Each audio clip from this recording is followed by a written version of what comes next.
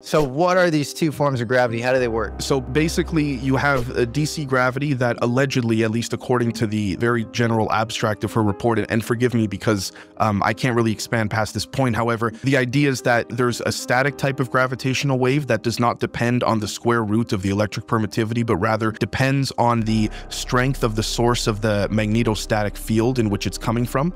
And then there's AC gravity, which is far stronger and is not static in any capacity. It is something that you would utilize in a pulsed-based scenario, in which would actually, if you were to view its geometry, would emit the same way, in the same geometry that a caduceus or double helix would. Interesting. Emit what? Gravitons?